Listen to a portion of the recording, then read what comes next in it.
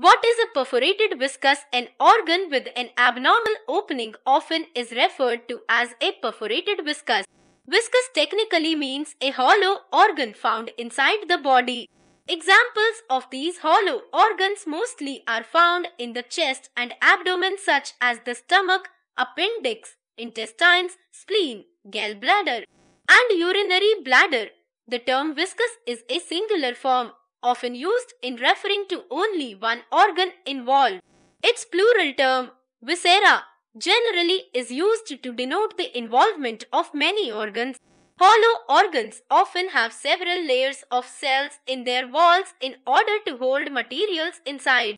Food materials consumed during meals and some acids used in digestion typically are found in the stomach. Digested food and waste materials to be excreted out of the body usually are found in the intestine. The gallbladder generally contains bile and bile acids, and the urinary bladder is mostly a storage site for urine before it is passed out of the body.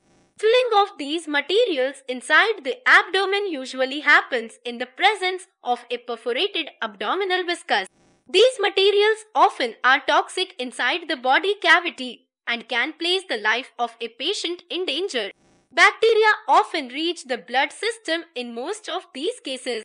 Thus, immediate medical attention and effective treatment generally are needed in such situations. A hollow viscous perforation can occur in many instances. Blunt abdominal trauma, such as those that often happen in road accidents, can lead to the perforation of the spleen and other organs. Penetrating abdominal trauma often can reach important organs like the intestines and stomach, as seen in those caused by gunshots and stab wounds.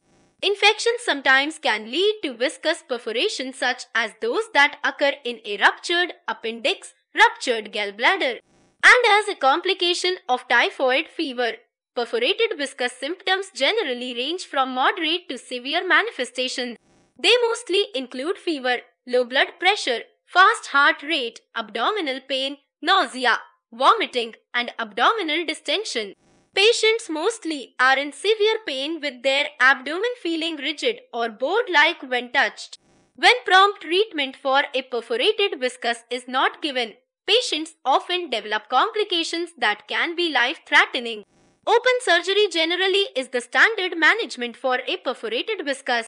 The use of laparoscopy, which also is known as minimally invasive surgery, also has been utilized with some patients. The nature of treatment often depends on the cause of the perforated viscus and its location, among numerous other considerations.